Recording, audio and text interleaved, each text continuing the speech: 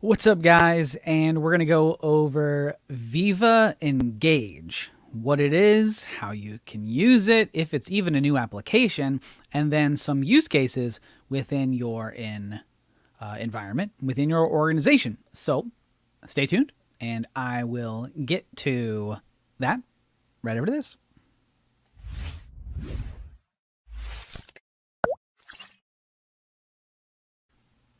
All right, so I'm going to go ahead and share the environment that I am working in. And so within this environment, you'll see I have Microsoft Teams open. So a lot of people kind of don't understand the difference between Microsoft Yammer and Microsoft Teams. We always got a lot of questions around that to say, what's the difference? Why should I care? And then what should go where? Now, I know what you're asking me. Roy, you said this video was about Viva Engage. What does it have to do with Yammer? And that's a great question. Yammer and Viva Engage are essentially the same thing. So it is really just a rebrand here that is going on where Microsoft is trying to package the Viva environment and sell it to you at a premium. And in doing so, they have rebranded some of their tools to kind of turn them into part of the Viva package. I know that doesn't seem very fun and an exciting way to start a video, but that is the way Microsoft has chosen to go about Viva Engage. So some of you may have had communities pinned to your Microsoft Teams environment prior to, and you've seen that communities tag on your sidebar of your Microsoft Teams environment. You've seen communities, which used to be called Yammer. So Yammer turned to communities. Communities has turned to Viva Engage. Are you following me so far? I hope so. Let's get back into the shared screen. So here I am in the Microsoft Teams environment. And so what I mean by that is this three little dots. If we click the three dots and then we type in engage, if I could spell, Viva Engage. There it is.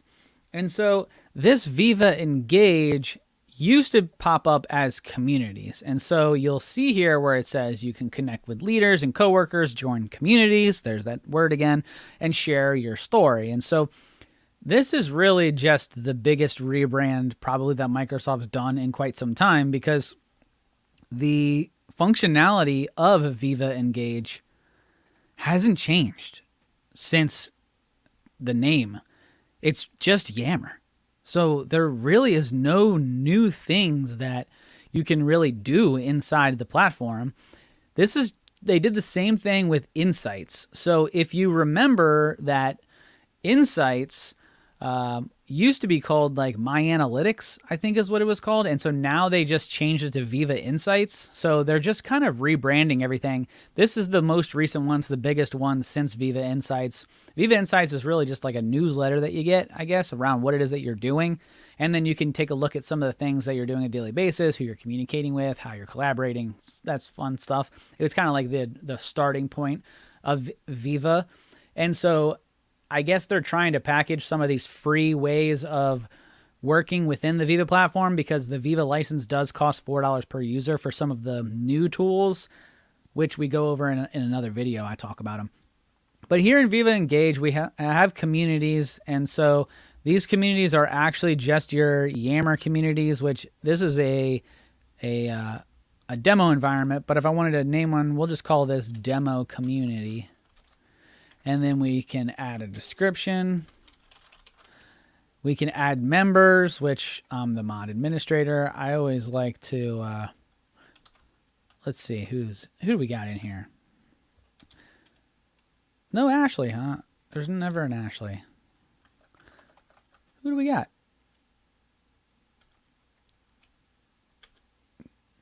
Well, I'll just add myself. How about that? That'll be fun. So we go to the public settings. So we're going to make this public. Anyone in your network can view and join this community. We're going to create it. And it's just going to be Yammer. So we have the info for your community. You can pin any files or links. You have the multiple ways that you can post. You have discussion, which is just, sharing your thoughts and ideas. Hi, everyone. You can add specific members to this, or just post. You can make it an announcement. You can change it to a question. You add bold, all this other fun stuff. You got images and GIFs.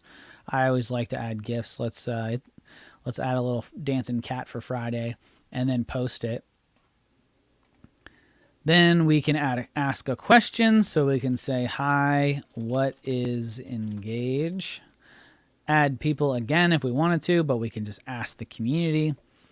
And we have two other options. One would be a praise, where we can say like what it is they did. What did they do? Are they a champion? They did something. And then you would have to put who you praise. Now I'm the only one in this group, so I'm going to kind of praise myself. And then the last one is a poll where you can ask questions and get feedback from members, right? So again, this is pretty much the exact same thing as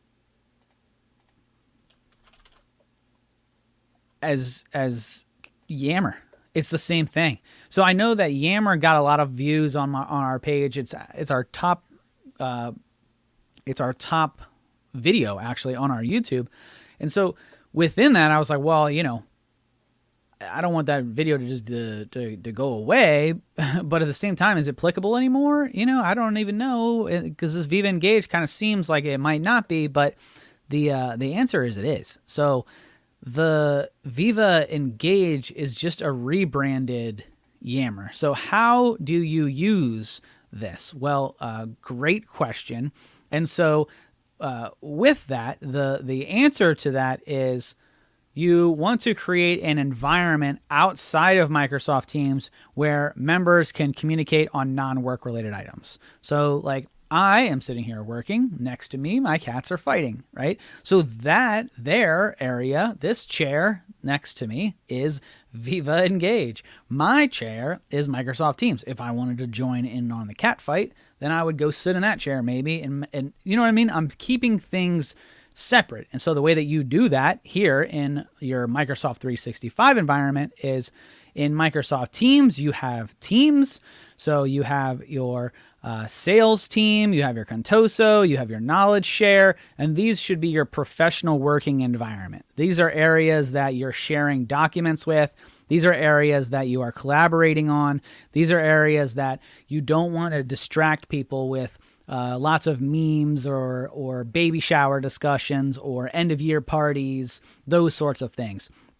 I'll give you a really good example of how our organization used Viva is that, and we'll walk through it together. So if we go here into Viva Engage, now we had it as a Yammer community. And so let's say that you have a end of year party coming up. Maybe it's we'll call it a, President's Club. And so this is a club trip that only certain members are invited to. And so you don't want to like upset anybody by them, not being able to see.